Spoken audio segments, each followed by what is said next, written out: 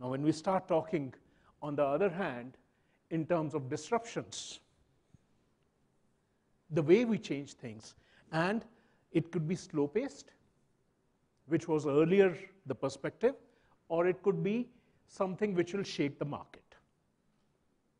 The way iPhones shook the market in terms of mobility, the way Uber has changed the way we look at transportation today. Those are changes which have put paid to earlier models. How many of you still call for a cab? Or how many of you go onto a web application and request a cab? We mostly have those apps on our phone, and we request it in an anonymous way. I put in my starting point, I put in my destination, I'm done. I will have a cab coming to me with a time plan specified, fairly accurate, plus or minus a few minutes. And in Bangalore, those few minutes could go into a few tens of minutes also. Keep that in mind. Unpredictability side of that. But that is what is disruption. It is no longer the former definition of slow-paced disruption. It is more like some new entrant in the market who has disrupted my business. I need to figure out what to do with my business. If I remember early days getting to the airport in Bangalore, we used to have Meru and such participants. Now, I don't even call a Meru. Only people who are using the Meru is from airport to somewhere else. And that's close to what we are at. They have been totally disrupted. Ola has taken over the market. These are the kind of changes which are happening. These are the kind of changes which we have to work with. So that is why when we look at the combination of these two words, I'm still with English, the combination of these two words is fast-paced, drastic change in our business environments. How do we look at those kind of fast changes? Let me take a few examples onto that. The few examples come to mind, and these are some of the areas which I have picked up which are close to the technology perspective. I have not looked at some of the others. I will talk a little bit about them. IBM. 1990s, they started walking away from the hardware business. They introduced a totally new set of services, software services, consulting services. They have gone on to platform services and equivalent. This was something which created a huge change and a huge upheaval for IBM. There's a counterpart. And the reason I have picked this counterpart also is because of certain reasons. How many of you know what is the origin of Nokia? What business were they in? Pulp and paper. This is an organization which is more than 150 years old. When you look at their perspective, they started in 1865. Pulp, paper. From pulp and paper, they had a change of the original founders, and they got into electricity generation. Because one of the original founders was not happy with electricity generation. The moment he moved out, the second founder decided they wanted to get into electric generation. By chance, a co-located company in the same location, which came about a few years later, got them into cables because that company was into rubber and rubber products. Started a new line of business. Only in 1960s, they started getting into devices which are electrical, electronic devices. How many years later? 100 years later. That change from multiple business streams for them came over a very slow-paced, opportunistic changes, not changes which IBM faced, which were forced from the external pressure. These were internally driven changes. By 1990s, Nokia got rid of all their other businesses and they started focusing purely on telecommunications. So for the last 30 years, and they're still not dead.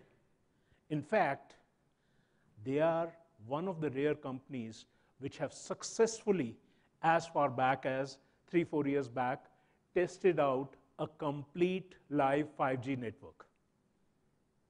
They are working with Docomo in Japan. They have launched those 5G networks, and that is the kind of changes they're bringing about. Part of the handsets which they had, that side is gone. They're still there, but that has become a minor part of their business. They're still into telecommunications. They have done that kind of a change over the last few years because of business pressures, but earlier change has been from inside. That is the difference between these two. One, change brought about by external pressures, done over time, hurriedly, because you don't have too much reaction time. Second, Nokia, which took 100+ years to do the change. That is inside out. Now, we don't look at the luxury of 100+ years. But both these bring about a kind of a business perspective change. I'm just taking a few examples. I could have covered 5 different slides, talked about each one of them, but I've just taken a different perspective. What has the net, what has the communication speeds brought about is Netflix. Netflix is web-based, other than in India. In India only, they have launched a different service very recently, which is only mobile-based because of the consumption patterns they have seen. They've changed that format. They have brought about that add-on to their business. But the way they have revolutionized the kind of media streaming, the kind of entertainment perspective, what have they run it on? Pure technology. With Jio coming in, now there's going to be a different ball game altogether, because that's going to give a lot of heart attacks to some of the brick and mortar perspectives. How is that going to change?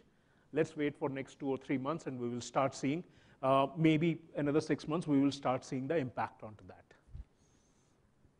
Anybody recognize what is this? Pilotless vehicles, driverless vehicles. While this is still being tested, there are other examples which are remotely controlled vehicles which have become day-to-day activities. And I believe we have seen all of these at least one or multiple times in our life, in our recent years. How are the drones getting used? At the bare minimum, I have seen the drones being used for weddings, video capture, even in functions like this or gatherings like this. It is being used actively. And that is the kind of difference which is brought about. This is already an approved technology, soft approved. Most countries are still trying to figure out or grappling with how should they regulate this technology. It's very difficult to do. But this is one short form of drones. There are much bigger drones which are used in defense establishments. And they have become a standard part of any country's repertoire, arsenal. I have talked only of technology driven. I can take example from my own organization and my parent organization, which shifted from pure tobacco in 1970s. 50 years later, tobacco is not the largest part necessarily of our portfolio. We have become a FMCG company. Difference. Where did all these items come from? And that change is not technology driven. That change, interestingly, is market opportunity driven. Whether we got into food products, whether we got into personal care, whether we got into working with the villages, that's what ITC today is. So these are the kind of changes. What has changed? Every such change is either driven by a market-shattering change, which for IBM, it was becoming a question in terms of what is their identity? Hardware business is dying away. 90s, we started hearing a lot about mainframes dying away with the kind of Y2K around the corner. They had to look at changing their perspective because times were changing, servers were becoming more efficient, smaller servers were becoming more efficient. All the others are also inside out. So this is where I'm talking about a different perspective. Outside in, I'm cornered. I don't have a choice. I have to redefine my business structure. Inside out takes a lot more doing. It's inherently very risky. And that risk needs to be looked at in terms of how do you look at capturing that kind of a perspective, capturing and triggering that kind of a perspective. Now, one of the things which I inherently believe in, and that's my request to all BAs and business consultants, have the courage. Have the courage to talk about your ideas. You'll get beaten up, no doubt about it, because people don't like change. But over time, those ideas start becoming mainstream. Small percentage of it, who knows, it might be your idea. Have the courage, you will get beaten up. But there's no shortage of that. If you live by those ethos, that is one of the driving factors for us as business analysts. And as I get into my next stage, which is how do I look at such change coming about? Each of these 4 stages, for me, is critical. I have taken certain elements across from how technology becomes mainstream, how technology gets leveraged, and for me, and from a business analyst perspective, for me, these 4 steps are very critical into any of the things which we end up doing. These 4 steps, for me, define how do I create trouble. Because I'm looking at inside-out transformation. In that sense, what am I looking at? I'm looking at creating trouble for the competitors. That's a different item. 50% of the time I get into creating trouble for others, it boomerangs back onto me. But that's the law of averages. And that's fun to handle, because at times when you create trouble and it boomerangs onto you, you're probably the best person who's done enough work on that to be able to handle that trouble. Think of the competitors on whom we unveiled some of these changes. I'm not talking anything different. These are simple words. These are words which we are used to. What is the essence behind that is what I'm talking about. What is the essence behind that? According to me, and this was a small conversation we were having last evening, there was a term which was called BAU. What would BAU stand for? Is it relevant today from us as business analysts? It's a fossil. It's already history. Because by the time the BAU gets into production side, by the time my business users are able to leverage it, it's already become history. It's already out of date. It's already out of time. My perspective is very simple.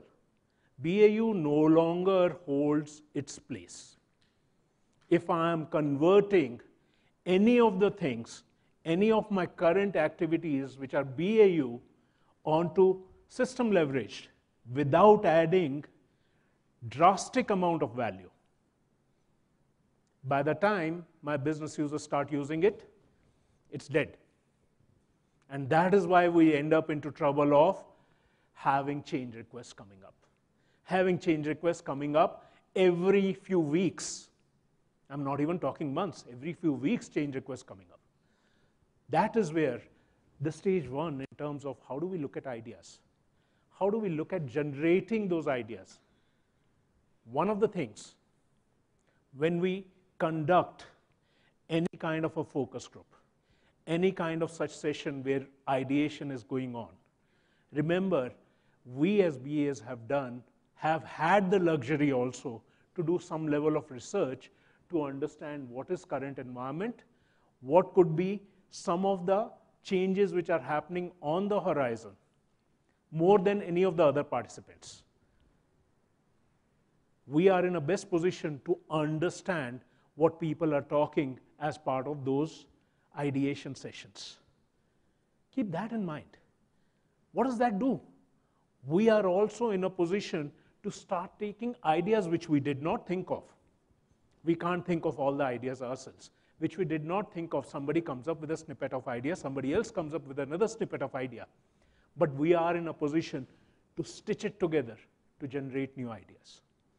And when we start talking on to that, we are talking some of the elements, whether we are doing mind mapping, whether we are doing brainstorming, storyboarding, role plays, all these elements come into play. Each one of them has their own pros, own cons. We use them in different situations. Don't worry. The basic element is, are we coming up with strong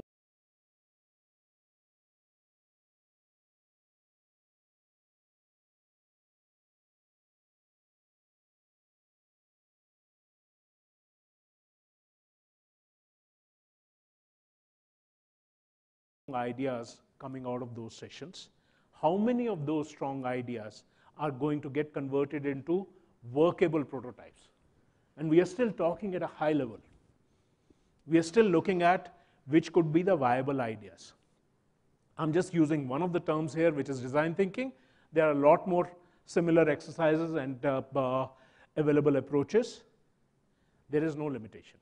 Whatever we get comfortable with organizing and being able to run.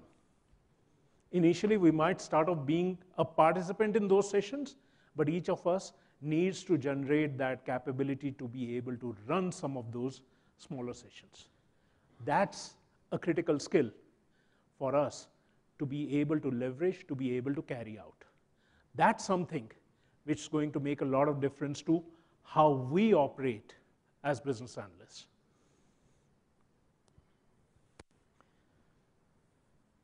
We have the high-level concept. We have a user interface which we displayed as part of the idea. What's going on behind that user interface? How do I connect the different phases of that user interface across to something which will flow seamlessly from one part of the user interface to the next user interface? Every stage, even when we are in an agile environment or we are still in some of the older waterfall environments, the detailing from that idea to an actual working model, which is practical working, which is going to stand on its own, still is critical. I've been through a stage where, and this was something like 8 or 9 years back, one of our clients asked, and those were the days where dashboards were being talked about. We created a set of dashboards based on what data they were looking at. We were doing that, and the only thing which I went back to my data team was something very different. These are the dashboard concepts which we have created. Your set of tools which you are using, which of these can be delivered by those tools, which cannot be? They came back only with one visualization which they could not deliver from the tools they were doing. We created a nice prototype for the customer. We displayed it to the customer only in sessions. Nobody from our customer, and I will give it in writing, understood this was a PowerPoint with hyperlinks. That was the prototype. That was the prototype. Because I was displaying it, I knew exactly where my hyperlink was. I just had to click on that, it will move to the next visual. I could move from a single slide to 5 different visuals. And my customer was happy. I'm clicking here, it's taking me to the detailing of this data into 5 other pieces of data with all the graphs and bar charts. I go on to a different this thing, it's detailing the detailed data onto that. Fun. They were very impressed. Those were the days of dashboarding. But how to achieve it from that prototype, which was purely PowerPoint based, to actual working this thing, how the requirements would work out, still had to be worked out. These were some of the tricks which we have used, which we continue to use. It's only dependent on our ingenuity, only on the prototyping side also. I'm talking about the ideas, and I'm talking about 7, 8 years back when dashboarding was still very little. Initial people were doing all that. This is where the detailing goes in. If we go into Agile, we might detail only one section of it, or we might detail 3, 4 different sections of it in 3, 4 parallel paths, take them into different scrums, build up those sections. There are pros and cons across both. We have to be careful in terms of how my detailing is not going to destroy the fabric of the overall perspective. That is critical. Question which comes are the last 2 critical items. What is the information which is going to get generated? What is the information which is going to be available from outside my system? What is the information which is going to be available from outside my system, from the organization versus the entire internet? How do I combine and leverage that information into sensible outcomes? Sensible outcomes which for any user is going to give a better next step. Instead of taking the data to another piece, analyzing it, it's giving me that reworked data. So in the previous session, we were talking about data science. There was one question which was raised. Does a data scientist need to understand statistics? I know it's a dreaded word. It's a dreaded word which most of us don't like. The difference which has happened today, earlier we had a set of data. Sorry, I'm digressing, but it's just for 30 seconds. We had a set of data, and from that set of data, we had to figure out, is this data amenable to a normal distribution, a linear distribution, a Poisson distribution? Today's tools take that set of data. They don't ask for which distribution I have to align this data to. They will give me the output based on its own internal workings. So the tools have advanced. I don't need to know the theory of a lot of different distributions on statistics. I still need to know how to use the output of those in knowledgeable manner. So that is where these 2 items, what is the information availability? What can I analyze it to give what level of an end result to my user?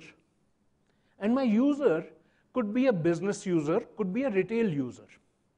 For my retail user, it could as easily be, this is the next recommendation for you, whether it's Netflix, whether it's Amazon, whether it's any of these things. Or for a business user, it could be highlighting, these are the 2 green spots in your performance for the last 2 weeks.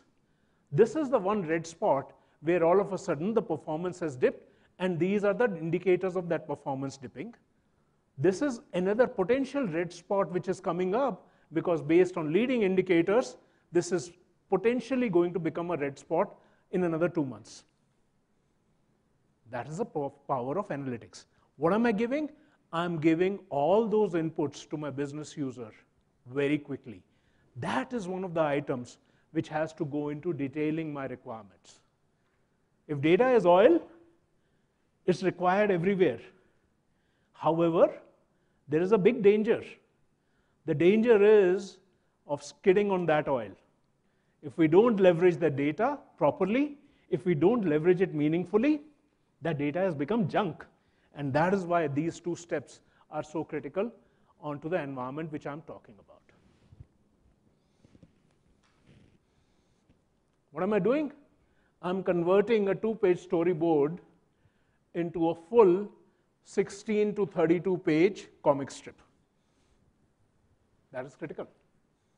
I'm going through each and every step, teaching it as if it is I'm teaching a baby.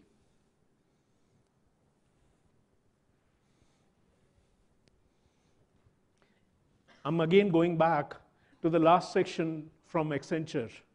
Remember, they talked about 4 things as the challenges onto the data. And I noted it down very clearly because I wanted to reference it back. What is the understanding of the business. That comes from ideation perspective. If that is not there, I cannot run that kind of a ideation and prototyping session. Second item, what is the level of management support? I have to still figure out a way to tie it to how we are doing the detailing on requirements, but those are some of the items. Third was collaboration. This is where collaboration starts coming.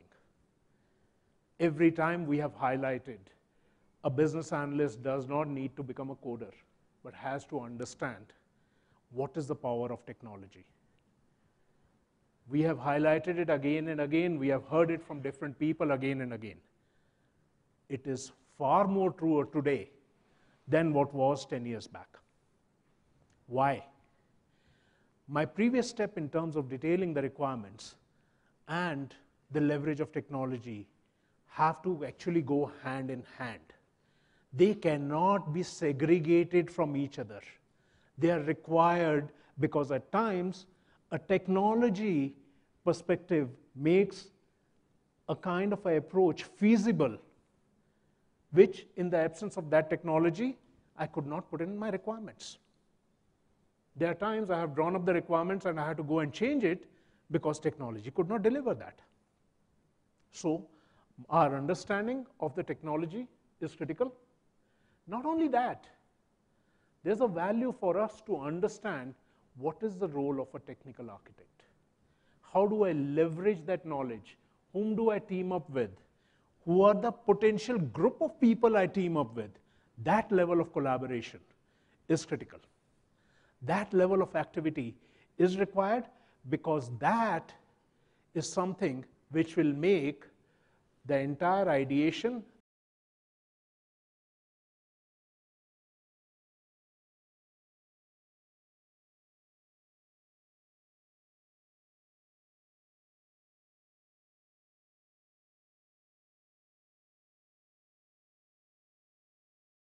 the detailing of the requirements feasible. This is the feasibility. If this feasibility is not established, no level of solutions will work. Today, technology is far ahead, but the choices are also so many more. If there are so many more, we have to look at what is going to be the right choice. Am I in a position to make the right choice? Maybe not. Am I in a position to narrow down the number of choices? Absolutely yes. Can I do that before I take it to the technical architect? If I go with 10 choices, I say, sorry, I don't have time to go through all this. I don't have time to analyze this. I've got far more important things to do. When I go with 3 choices and ask clearly, give me your recommendation for this kind of environment, I'm far more liable to get coherent responses because I have given a small set of choices. And it works with human nature. Through all these steps, please understand human natures. Please understand how human mind works. Please understand what is the psychology behind some of the things. And I'll take the simplest of the examples. You're given 2 MCQs. How many times have you turned around and said, on this particular multiple choice, there is one choice which is far more apt, which is missing, and I have penciled that in that this is a better choice? Have we done that? Why? Our thought process is already limited by the number of choices which is shown to us. That is human nature. So what we do as judgment onto initially going through some of the choices is very critical. If we have doubts, let's go and get somebody else. Let's go and ask those questions. We might sound very foolish, but I better be ready to be sounding foolish than to have ignored a very viable option, which could have made a far more powerful solution or a far more powerful approach. I will take the risk of sounding foolish. At the same time, I want to take the risk of saying, this is something which will shake your world. This is a different idea. Are you ready to do that?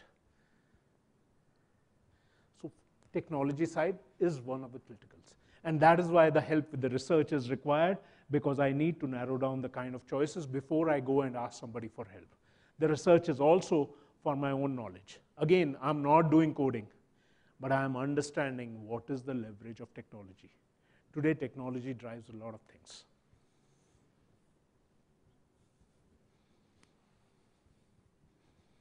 Last item, and this is by far the weakest link into the entire cycle. Remember the fourth item which Accenture put up. What is the success rate? Is it right for the business? Is business ready to accept it? And there are ways around that. When I bring in a drastic change, people don't like it.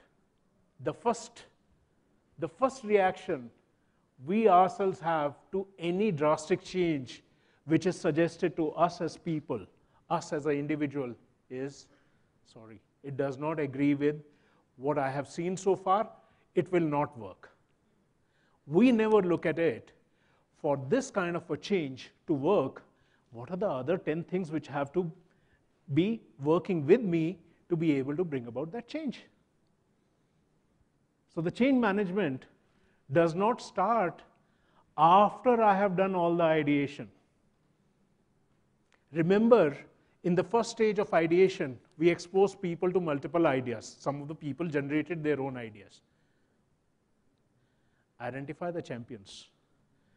Whose idea was it which got selected or which contributed to the final idea? Use them as champions. They will propagate their idea. It's in their vested interest. This was my idea. It's something which will add this benefit, this benefit, this benefit, and all that. Use them, leverage them. It's ego, human ego, which is at work. That human ego starts making a lot of difference. Leverage that. However, any change requires time. So if I'm bringing about a change, I have to start talking about it over coffee conversations, over break time conversations. Get some people to, and it's not only doing a hard push at that. It's only asking questions, asking soft this thing. Will this kind of a thing make sense? These are simple questions. They are not coercive questions. They are simple asking for feedback. This is a technique which over the years we have used actively in consulting. Before the consultant's final presentation goes on in front of the entire audience who are the stakeholders. Over time and over the previous 2 days, 3 days, as consultants, what will we do?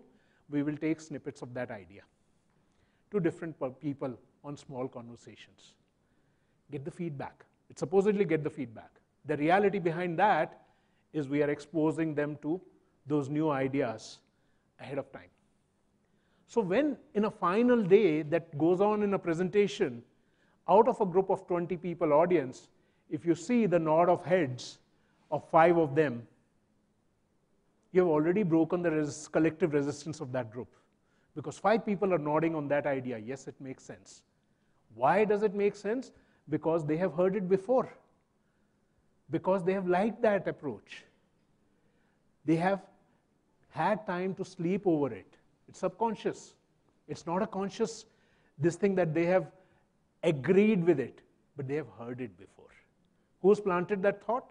Over the previous few days of conversation. And this is one of the most common tricks across consulting which has been used over the years. It's a trick which is still very relevant. Get those champions. More than those champions. Partners. Who are your partners? Once you have got the core group agreement, you need to get the wider group to buy into that idea, to get exposed to that idea. Small mailers, a small poster put up somewhere else. One of the biggest partners I have leveraged over the years is a small marketing team. It does not go from me, it's coming from somewhere else. Somebody else has given that idea. It's a small message which goes out. It starts driving that change across a broader group. What are we leveraging? We are leveraging the power of technology as it's available for social media, but in a smaller group. Can I create a small 30-second video and share it across a larger group? 30-second video, people will watch. If you create it as a 3-minute video, your number of people who are ready to watch it will drop to 1/4. And these are statistics which are available. Now, what is the difference between 30 seconds to 180 seconds is losing 75% of your audience. So you have to look at how simple your message is and how amenable my target people are to even open that video. We get all different videos on our WhatsApp and all, right? How many of them we don't bother watching? A lot of them. 30 seconds, okay, let's see what it is. It's not going to take too much. It's a 5-minute video. Do I want to devote that time? Do I want to wait for a few more minutes before that video downloads also? So you see, again, the human perspective. And this is what is critical. When I talk about is market the change. Forcing the change does not happen. With people like me who have kids, we have learned it the hard way. Fighting with our kids, trying to force them into doing something. You try to market them and use the entire approach of giving 4 options, that these are the 4 more likely options. Think about it. They will come back with one of those choices. What have you done smartly? You have seeded the thought into their mind and you have limited their horizon. That works while marketing it. That incidentally, don't ever try it in the ideation phase. The 2 perspectives are very different. But these are critical items when we start looking at the entire success. And I'm going and leveraging back onto the last session which we were talking about what are the 4 biggest challenges which we have seen. Our understanding of the business, the buy-in of the powers that be, the collaboration amongst the team, and whether business is going to accept it. These 4 slides are actually structured at that, and I did not change these slides after their session. Incidentally, that's the kind of convergence which is happening. These 4 talk only of that. I'm just trying to look at as to what are those drivers. These drivers are simplistic in nature. To bring them into practice, we ourselves have to be ready to adhere to some of these thoughts. None of these are prescriptive. They're all simple approaches which we all use day in, day out in different forms. Are we making sure we are using the best possible mix of that? That is the critical difference. And that is the critical difference in terms of bringing about a major change versus doing small changes, which incidentally, for our industry and for a lot of other industries, is already becoming a challenge and has already become a fossil. That is the word BAU. I don't agree with that word BAU anymore. For the simple reason, time is not in our favor. The kind of changes which happen so fast, by the time we do the BAU, history. This is what I was talking about. But there are 2 things which I would like to emphasize on again as I come to a close onto this discussion. Item number 1, what is the courage we carry with us to talk about a drastically different idea? To talk about a sea change in the way today others understand how these things should be done. And that is a disruptive change. Disruptive change does not come about because somebody else's idea is there. Why shouldn't it be my idea? But that requires a little bit of extra courage to be ready to get beaten up. One of the things I keep emphasizing again and again, folks, please be ready to get beaten up. You will take a few beatings, but in the end, it will make you a far more effective business person. I'm not talking only as a business analyst. I'm talking about more effective as a business person, more in tune with ability to change and evolve, because that is our environment today. The second perspective, which I'm going to talk about, and I'm going to spend another 30 seconds to 60 seconds onto that. There's been a lot of argument in terms of what is business analysis, what is business consulting. All these 4 items which I have talked about, any of these are business analysis. But they're also based onto business consulting perspective. The only difference between the two, the way I look at it, can I gather a wider variety of exposure to move from something which is a designation called business analysis to a business consulting. There's a huge lot of difference. And the difference is not too much. These are not contradictory statements. As I look at it, we keep collecting snippets of information. If we are collecting those snippets of information, we are building our own repository of ideas.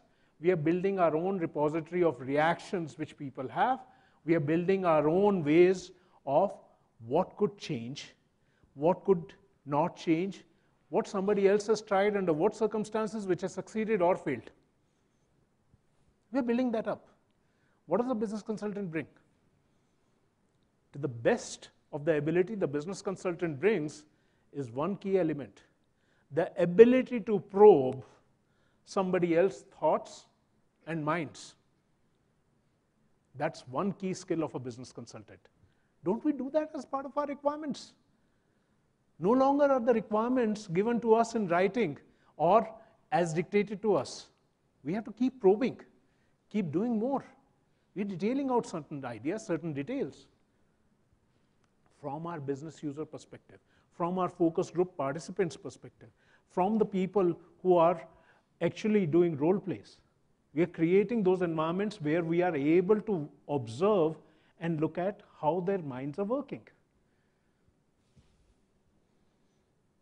Then it comes my ability, can I combine all those reads which I have taken, the verbal and the non-verbal, and combine them into areas which start making a story.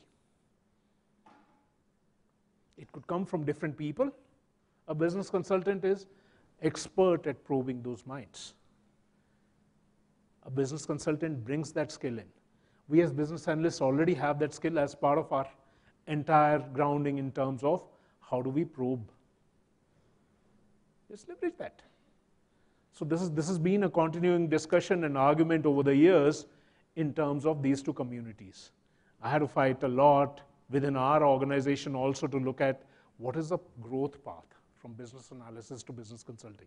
And it's a very smooth path.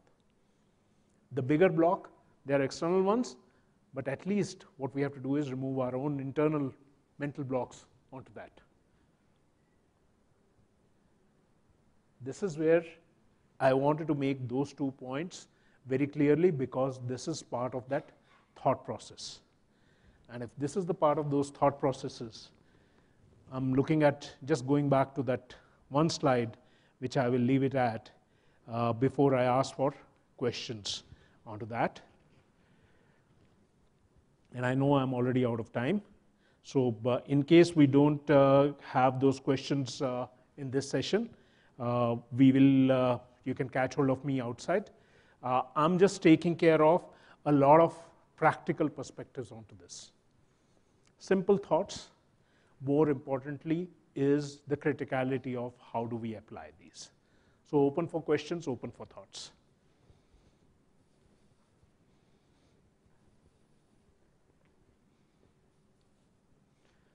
I've gotten people ready for lunch already. All the effect of coffee has worn out.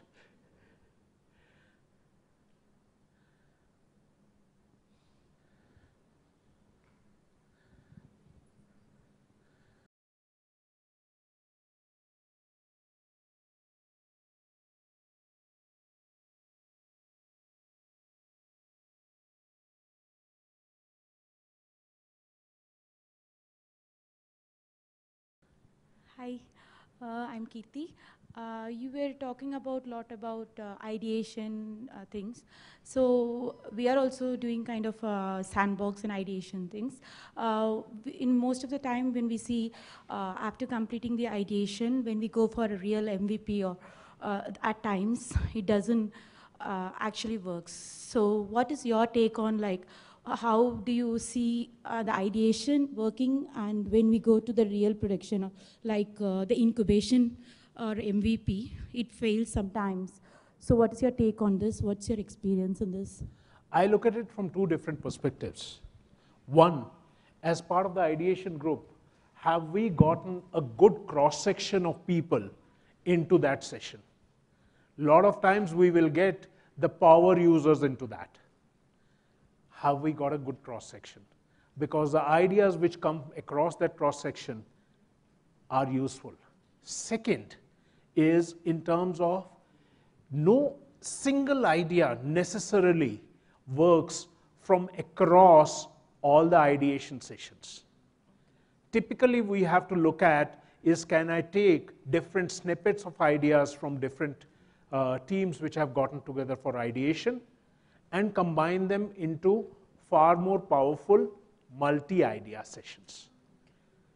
That groundwork or that intermediate work, first is the groundwork in terms of making sure having a cross-section of people available.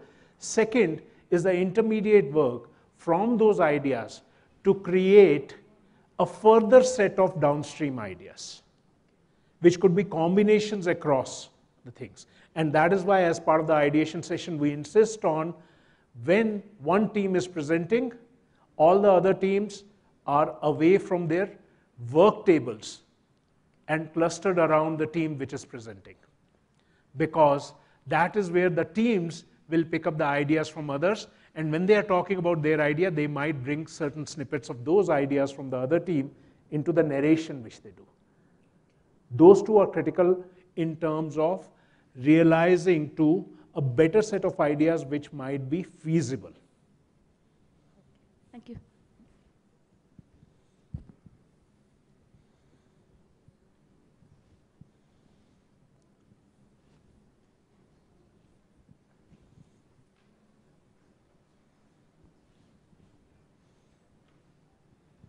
This is regarding the IBM example which you showed. So IBM moved from hardware to services to catch up with the market. But there was a good potential for them because they were the leaders in hardware. They could have gone to the cloud. They could have been the leaders in the cloud. What stopped them? Why didn't they think about it? I think part of the activity was also we were still focused in IBM, and when I'm talking we, I'm talking from an IBM perspective. They were still focused on to very limited set of hardwares, very powerful. They were far ahead of all the other hardware manufacturers at that time. When you're talking in 1980s to 1990s, they were far ahead of that. But those were already running their course. They had to re-engineer their entire set of hardware to come out with a class. Would they be ahead of the curve of the Suns and the HPs at that time, or the DEC, which were there at that time as competitors, because one was coming from one side, these were coming from grounds up perspective?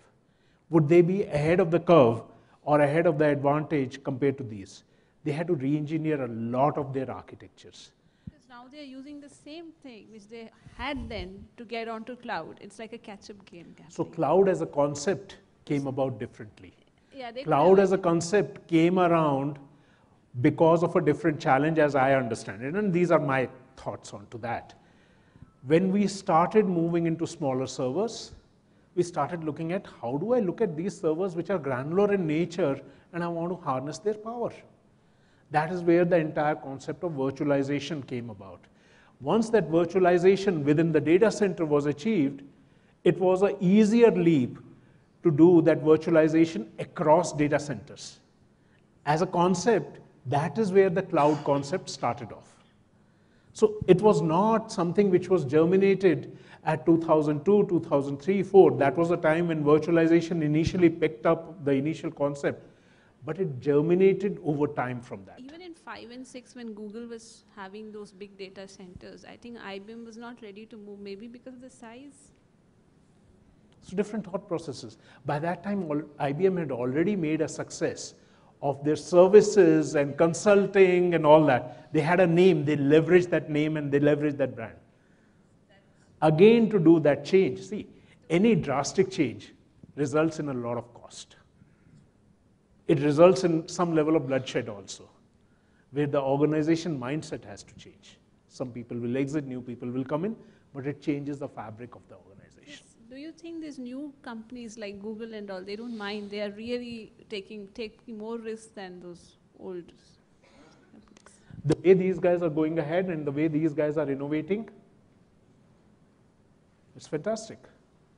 Some new startup might come and take off from where they have already reached. Remember, a lot of Google ideas are out in public. So somebody else might build a different building on top of that, which could be a different viewpoint altogether. So it's not out of the possible scenarios. It's something feasible, absolutely. And that is what we are relying on for this changing environment in this world. That is what gives the entire IT industry a challenge and a perspective to grow further. That is where the pace is different. And this is the fun of being in this industry. Okay, thank you very much.